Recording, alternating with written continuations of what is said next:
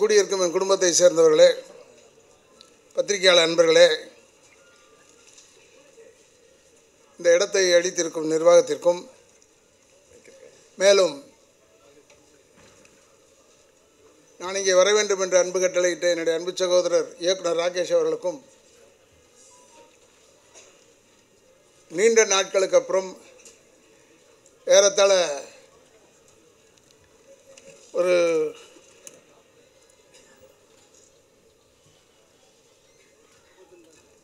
30 ஆண்டுகளுக்கு பிறகு இணைந்து ஒரு வேலை செய்ய ஒரு வாய்ப்பு இருக்கிறது. அன்பு சகோதரர் ராமராஜன் அவர்களுக்கும்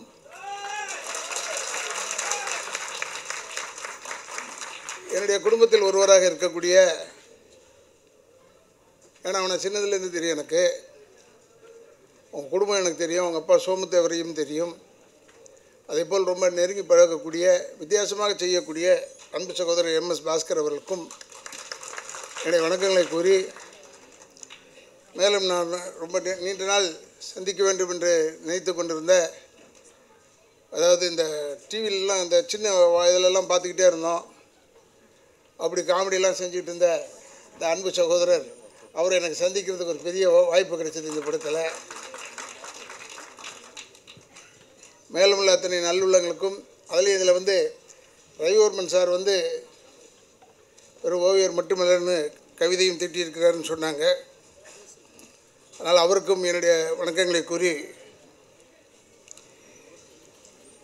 மேலும்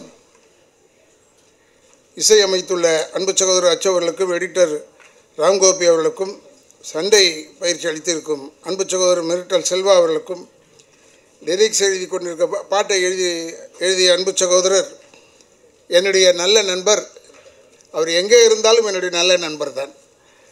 அப்படி இருக்கக்கூடிய அன்பு சகோதரர் ஸ்நேகன் அவர்களுக்கும், ரவிவர்மன் அவர்களுக்கும், பிஜேபி அவர்களுக்கும் என்னுடைய வணக்கங்களை கூறி, என்னுடைய இனமாக இருக்கக்கூடிய இந்த டப்பிங் இன்சார்ஜாக இருக்கக்கூடிய குணா அவர்களுக்கும் என்னுடைய வணக்கங்களை கூறி, மேலும் ஏன்னா அவனுக்கு நீங்கள் அதிகமாக கைத்தட்டின எதுக்குன்னா, அவங்க இல்லைன்னா இந்த படம்லாம் ஊம படமாயிடும். ஏன்னா இப்போ நல்ல கதாநாயகிலாம் வந்தாங்க, அவங்களுக்கெல்லாம் பேசுகிறதுக்கு யாரோ ஒரு ஆளை ரெடி பண்ணுறதே அவங்க குணா தான். அப்படி இல்லைன்னா இவங்க வெறும் வாய் அசைப்படும். சரி, நிறைய படம் அப்படி தான், அவங்க அழகாக இருக்காங்க பார்க்குறதுக்கு, இல்லைன்னு சொல்லலை. ஆனால் நான் அவர்களுக்கு சொல்லும் ஒரே ஒரு சின்ன விஷயம் என்னென்னா, மொழியை கற்றுக்கொள்ளுங்கள். எங்களுக்கு வேலை போய்டும்ன்றதில்லை, நீங்கள்லாம் மொழியை கற்றுக்கிட்டீங்கன்னா நல்லது. மேலும் உள்ள பத்திரிகையாளர் அன்பர்களுக்கும், என்னை வாழ வைத்து கொண்டிருக்கும் யூடியூப் சேர்ந்த அன்பு சகோதரர்களுக்கும் என்னுடைய வணக்கங்களை கூறி, இந்த விழாவுக்கு என்னை கூப்பிடும்போது இந்த பாட்டை பற்றி சொல்லணும்னு சொன்னாங்க. எனக்கு வந்து அதில் பிடிச்சதே என்னென்னா, இந்த கண்ணதாசன் பாட்டை பிடித்தால் காதல் வரும், அப்படின்னு அதில் ஒரு வரி இருக்குது. அது எனக்கு மனசில் ஏன் பதிஞ்சதுன்னா, எனக்கு கவியரசு கண்ணதாசன் பாடல்களை தான் அடிக்கடி பாடிக்கொண்டிருப்பேன். அதில் காதல் வருதோ இல்லையோ எனக்கு ஒரு நிம்மதி ஏற்படுகிறது என்று சொல்லி, மேலும் அது என்னமா இருக்கு இந்த பாட்டில், அதில் எனக்கு இன்னொன்று என்னென்னா, எங்களை அழிக்க நினைத்தால் கூட நாங்கள் வாழ்ந்து கொண்டே இருப்போம்னு சொல்கிறது, ஒருவேளை அது ராமராஜனுக்காக எழுதியிருக்காரா இல்லை ராதாரவிக்காக எழுதியிருக்காரான்னு தெரியல.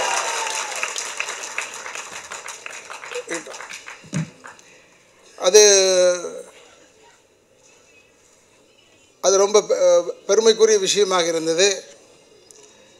பழமை எங்கள் வேஷம், பாட்டும் கொடுத்த வீரம், தோல்வி எங்கள் வேள்வி, துரத்து எங்களுக்கு வெற்றி தான் வரும். அதுதான் இந்த பாடல்கள் அருமையாக எழுதியிருக்கிறார். நிச்சயமாக அன்பு சகோதரர் ராமராஜன் அவர்கள், ஏன்னா இந்த படம் நல்ல வேளை வேறு ரூட்டில் போக வேண்டிய படம் இது. முதல்ல ராகேஷ் என்கிட்ட வரும்போது வேறு ஆட்களெல்லாம் சொன்ன பேரெல்லாம் சொல்ல விரும்பவில்லை. ஆனால் யாருடைய நல்ல நேரமோ இதில் ராமராஜன் அமைந்து கொண்டார்.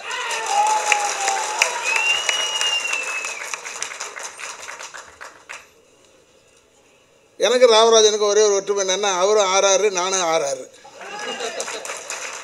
ராமராஜன் நான் ராதாரவி, அவ்வளோதான் வித்தியாசம். ஆனால் ரெண்டு பேருக்குள்ளே நிறைய படங்கள் நாங்கள் ஒன்றா பண்ணியிருக்கோம். அவருடைய ஆரம்ப காலத்துலலாம் நான் தான் நிறைய அவருடைய அண்ணன் அப்புறம் வில்லன் எல்லாம் பண்ணியிருக்கேன் அவர்கிட்ட. அவர் ரொம்ப ஒரு நல்ல மனிதன். அவரை பற்றி ஒரே ஒரு விஷயம் சொல்லணும்னா, இதில் சொல்லும் போது அவரை பற்றி சொன்னாங்க. அதாவது சகோதரர் சூப்பர் ஸ்டார் ரஜினிகாந்த் அவர்களுக்கும் அன்பு சகோதரர் உலகநாயகன் கமல்ஹாசன் அவர்களுக்கும் போட்டியாக இருந்தவர். அவர் போட்டியே கிடையாது, அவர் யாருக்குமே போட்டி கிடையாது. அவர் ரொம்ப அமைதியான மனிதன். அது படம் ஓடுது, அதுக்கு என்ன செய்ய முடியும்? படம் ஏன்னா அந்த குடும்ப பாங்கான படம். அவரை பார்த்து கெட்டு போனவங்க நிறைய பேர் இருக்காங்க. மாடு உதைக்கும் போது பாட்டு பாடி நான் பால் கறக்கும்னு நினச்சிக்கிட்டு இருந்தாங்க ரொம்ப பேர். அவர் செஞ்சாருன்னா அது வேறு. இதை நீ ஏன் செய்கிற பார்த்து? இப்படித்தான் சகோதரர் ரஜினி சார் பால்காரனா நடித்தார் அண்ணாமலை படத்தில். அவரை பார்த்துட்டு எங்கள் ஏரியாவில் இருக்க பால்காரன் அதே மாதிரி ஷூ எல்லாம் போட்டுவிட்டு சைக்கிளில் வந்துட்டு இருந்தான். அடி வாங்கினான் அவன். ஏடா அந்த ஆள் ஷூ போடுறான், நீ ஏன்டா போடுறேன்னு. அப்படி ஒவ்வொருத்தருக்கும் ஒரு ரூபங்கள் இருக்கிறது. ஒரு முறை சகோதரர் ராமராஜன் அவர்களை உலகநாயகன் கமல்ஹாசன் ஏர்போர்ட்டில் பார்த்தார். ஏர்போர்ட்டில் பார்க்கும்போது அவர்கிட்ட நேராக வந்தார். இவர் அவ்வளோவா பேச மாட்டார், ரொம்ப காமாக இருப்பார். எனக்கு Ramarajan I think he was assistant டைரக்டர்னு நினைக்கிறேன். அதிலிருந்தே எனக்கு தெரியும். பேய் வீடெல்லாம் அப்போவே நான் சொன்னேன், குன்னூரில் நான் அப்பயும் சொன்னேன், ஷூட்டிங்லேயும் சொன்னேன். குன்னூரில் நாங்கள் பேய் வீடு எடுத்துகிட்டு இருக்கும்போது அவர் ராமநாராயணன் சார்கிட்ட அசிஸ்டன்ட் டைரக்டர்.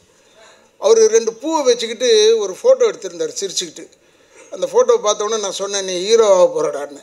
ஏன்னா அந்த கண்ணில் அந்த ஒளி தெரியுது அவனுக்கு, ஹீரோ ஆகிறதுக்கு என்ன இருக்குது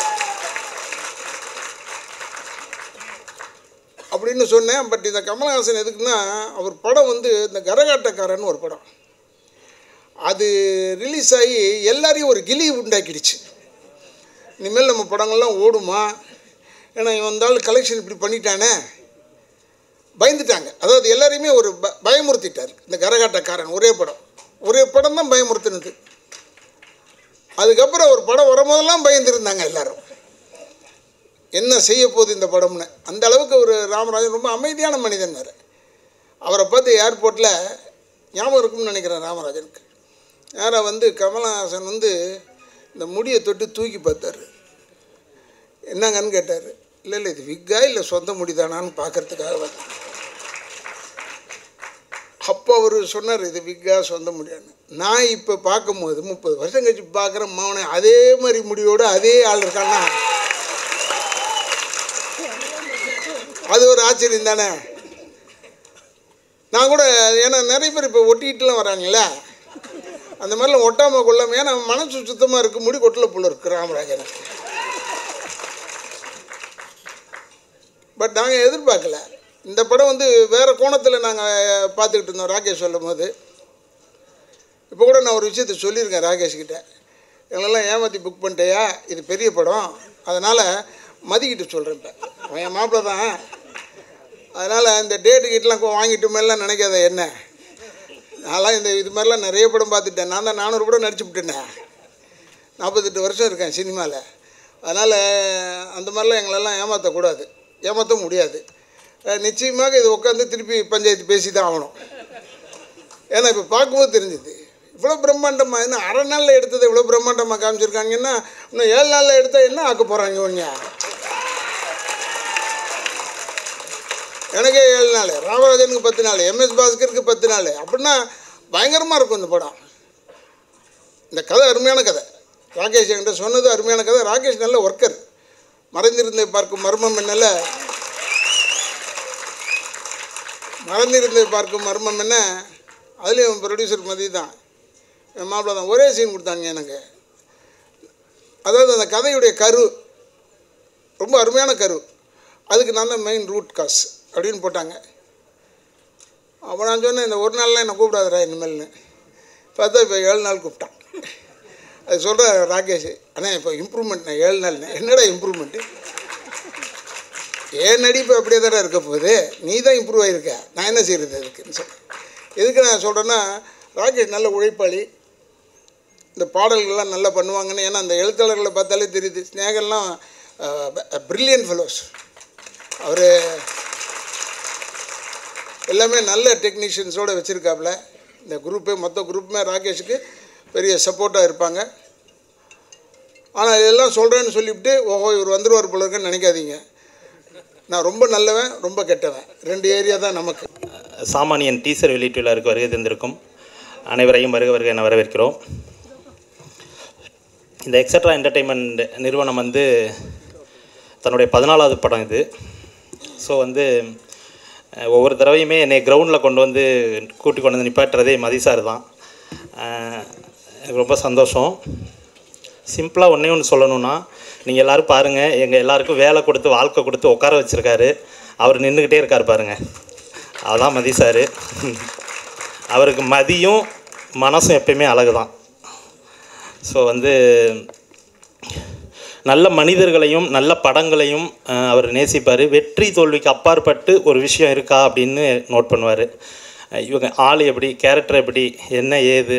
ஸோ அந்த நம்ம ஸ்க்ரீன் பிளேயில் ஒன்று சொல்லுவோம், சைக்காலஜிக்கல் கேரக்டர், சோசியாலஜி, பிசியாலஜின்னு சொல்லுவோம். அதெல்லாம் மதிசார் படிக்கலை. ஆனால் இது 3லையுமே பக்காவாக அனலைஸ் பண்ணி வச்சுருப்பார். ஒரு மனிதரோட கொஞ்சம் ட்ராவல் பண்ணுவார். அதுக்கப்புறம் அவர் ஃபோன் எடுத்தாருன்னா அவங்க ரொம்ப நல்லவங்கன்னு அர்த்தம், இல்லைன்னா அவ்வளோதான். ஸோ அவ்வளோப்பட்ட மிக சிறப்பான தயாரிப்பாளருக்கு மறுபடியும் இந்த கம்பெனியில் எனக்கு 2வது படம் கொடுத்ததுக்கு நான் காலம் பூரா நினைப்போட சந்தோஷமாக இருப்பேன். அடுத்து மிக முக்கியமான விஷயம், எனக்கு உயர் மதிப்பிற்குரிய ராமராஜன் சார். நம்ம எல்லாருமே நானும் உங்களை மாதிரியே தான் அங்கே உட்காந்து கை தட்டி விசில் அடிச்சு இங்கே வந்தவொடனே கராட்டக்காரன் சாங்கு போடும்போதே எனக்கு அப்படியே ஊரில் இருக்கிற மாதிரியே ஒரு ரொம்ப சந்தோஷமான ஒரு ஃபீல் வந்துருச்சு.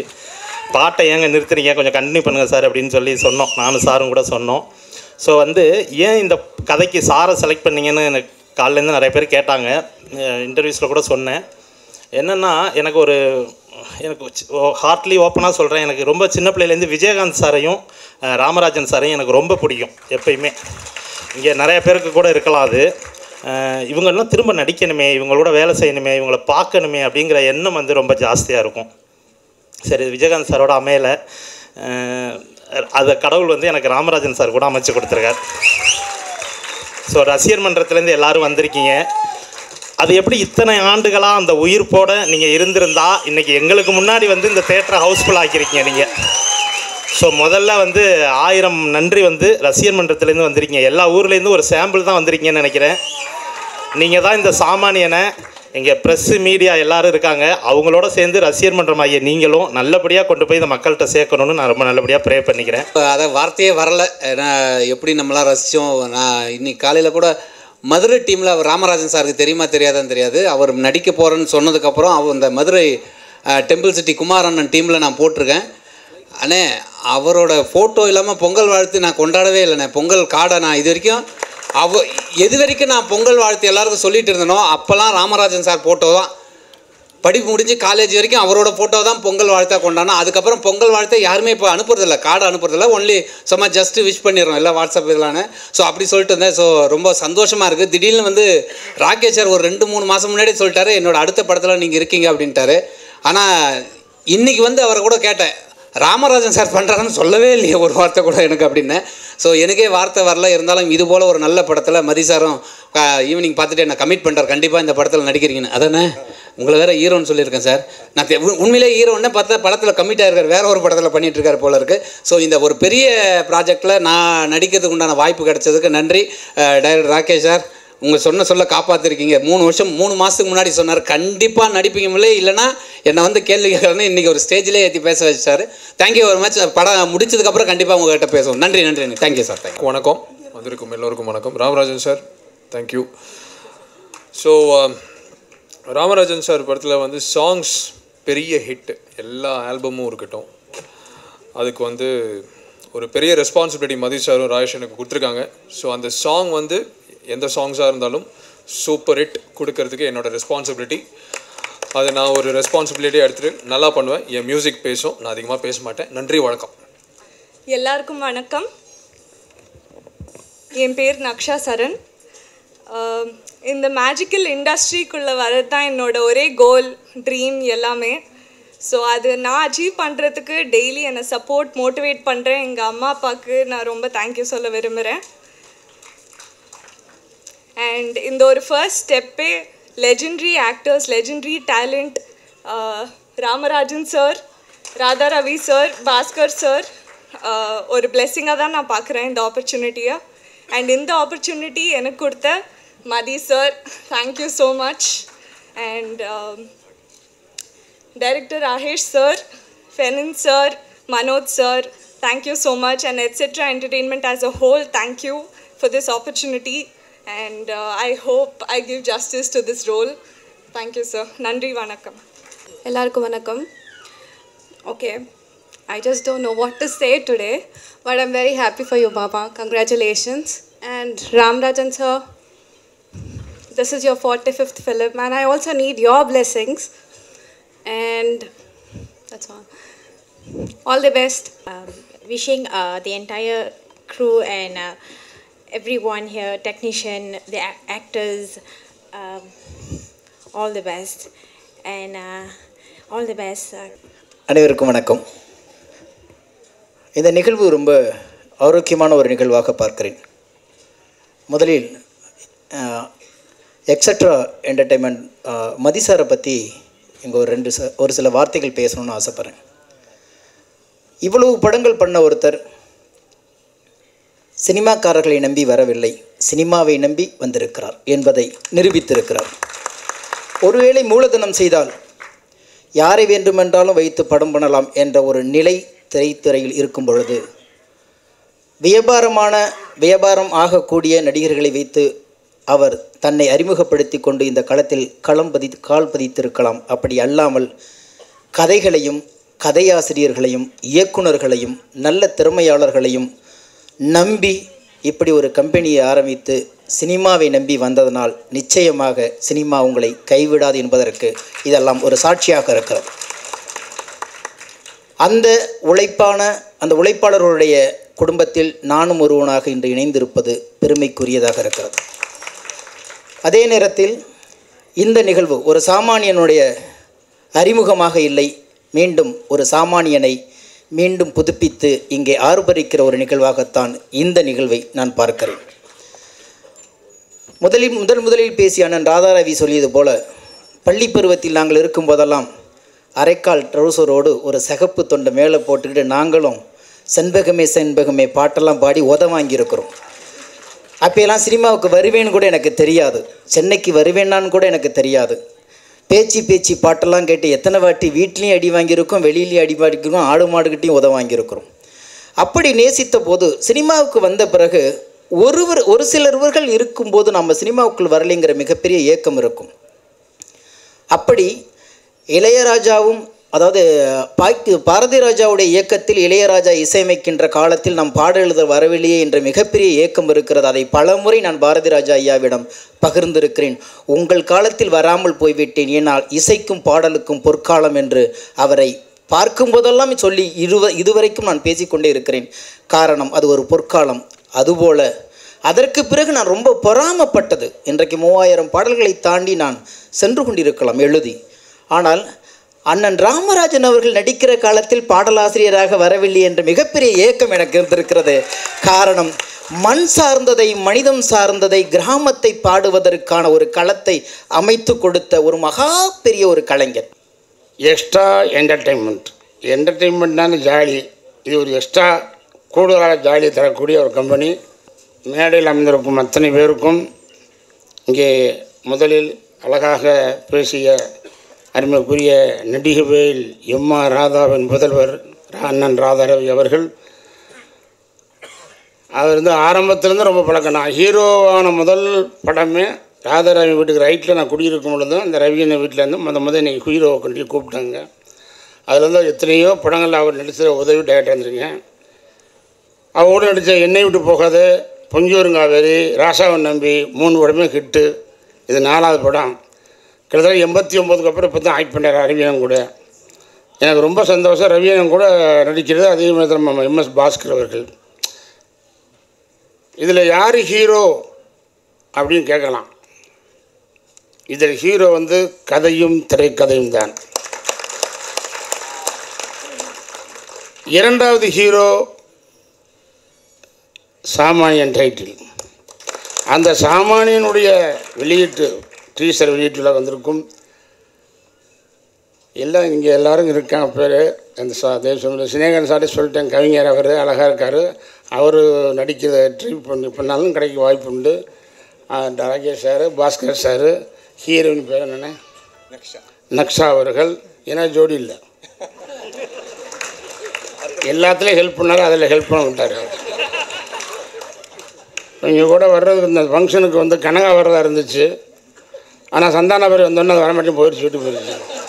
அழகாக பேசி போனால் அவர் வேற ஒரு ஃபங்க்ஷனுக்கு வந்திருக்காரு. போகிறவில்லை நான் இருக்குன்னு நீங்கள் வந்து போயிருக்காரு. இதே தேட்டரில் தான், கிருஷ்ணன் தேட்டரில்.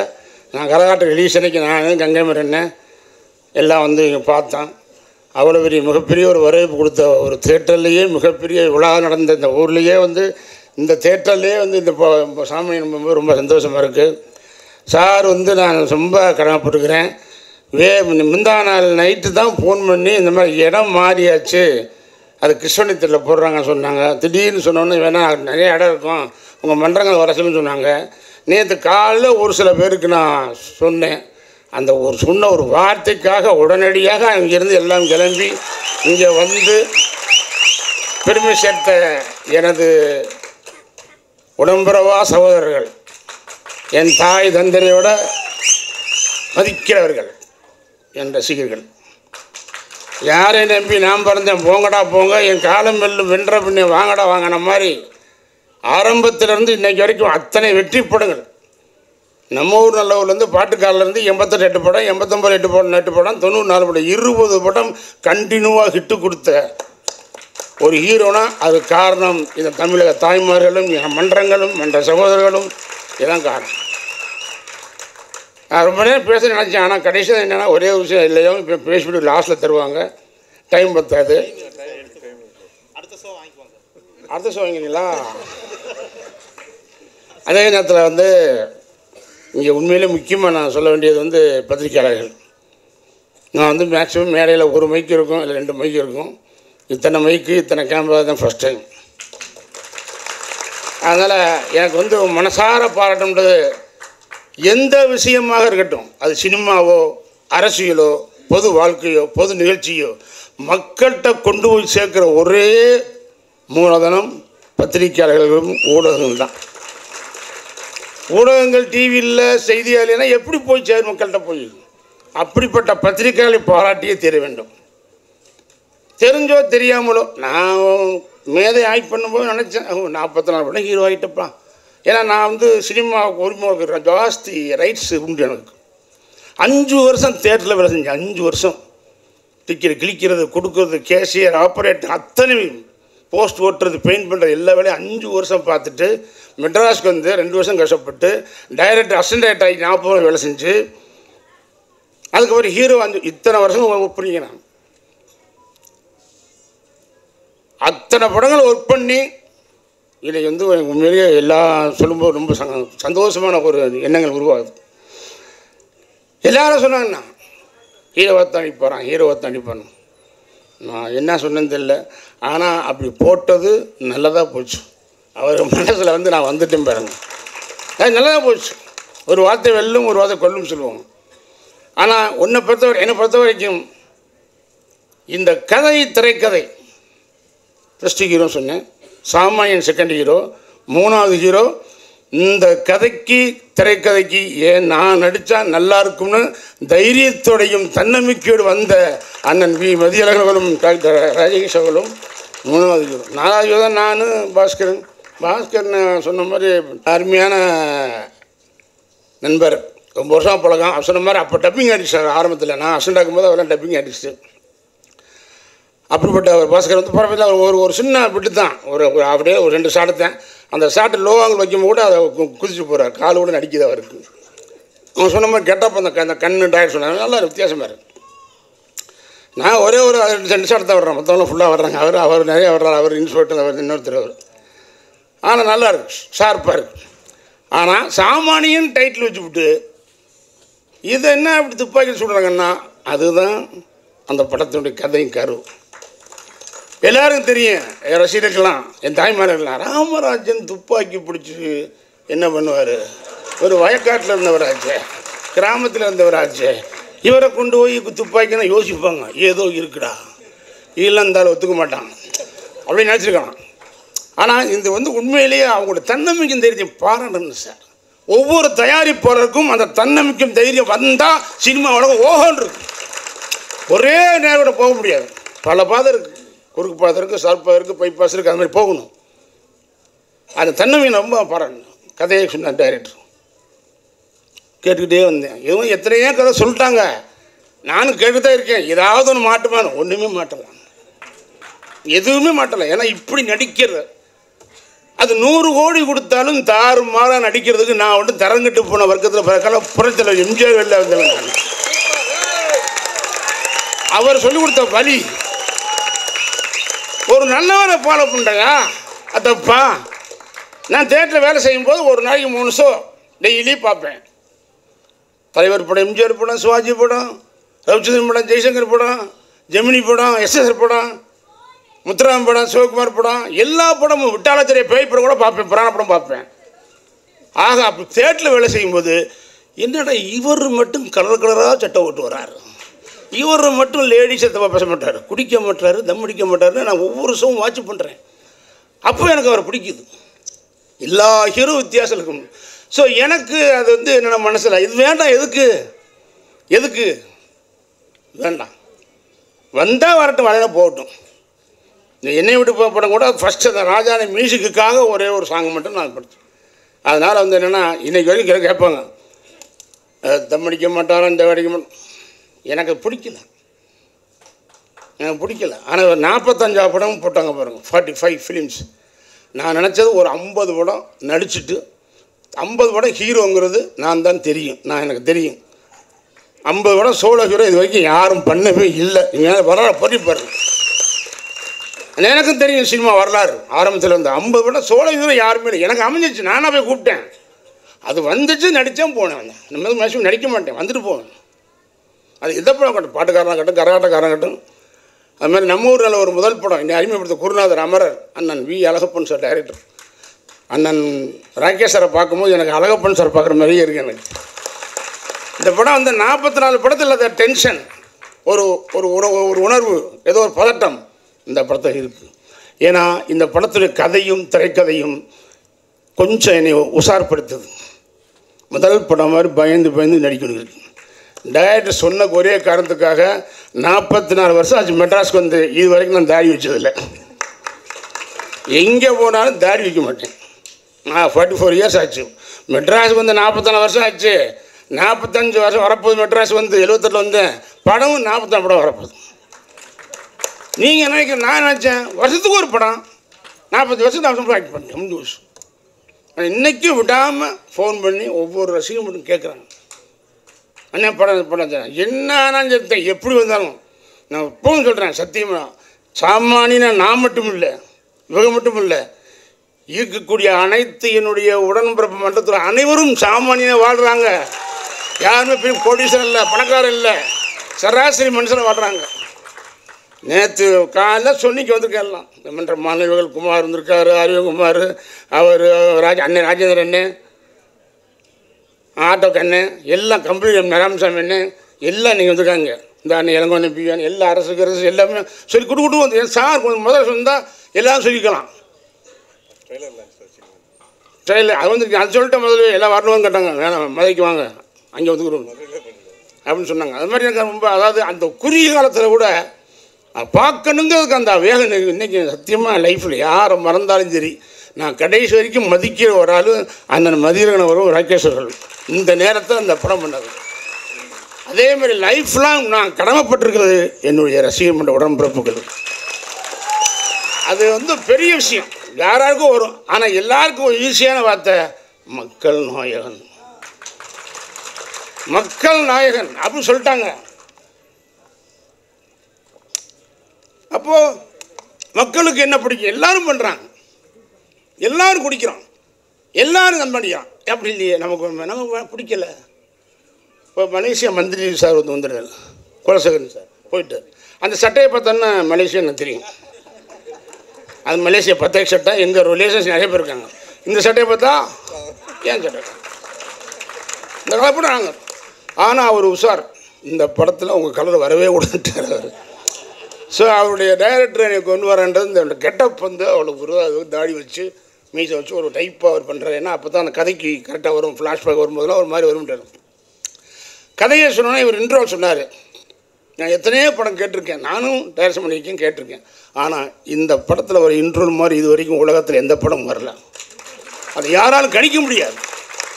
அதே எங்கள் படத்தில் யார் அந்த ஒவ்வொரு கொலையாக பண்ணுறது கண்டுபிடிக்க முடியாமல் கடைசி தெரியுமோ, அதே மாதிரி அந்த படத்தில் இன்ட்ரோல் ஸ்டாப் பண்ணார். சார் சூப்பர், நான் டைரக்டர் ஹீரோ தான், ஆனால் இன்ட்ரோல் நினைக்கவே இல்லை, பெரிய அருமையான இன்ட்ரோல். ஒரு படத்துக்கு ஆரம்பம் எப்படியோ அதே மாதிரி பாதி இடைவேளையில் தான் போயிட்டு வேகமாக வரும், உள்ளே வருவோம்.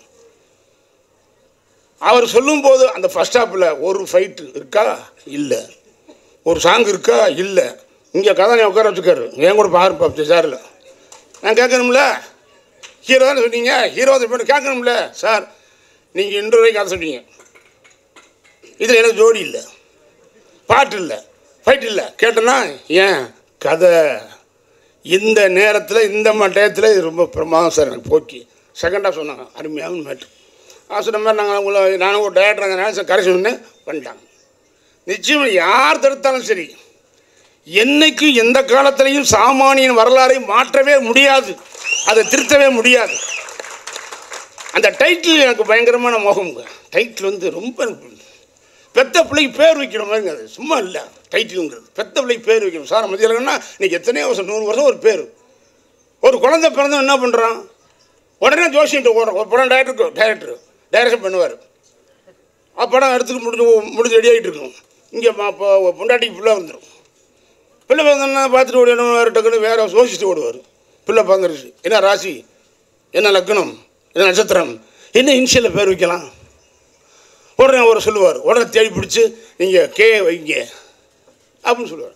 உடனே அவர் டைரக்டர் படம் டைரக்ட் பண்ணவர், அந்த பையனுக்கு கே கண்ணன் வச்சுட்டாங்க.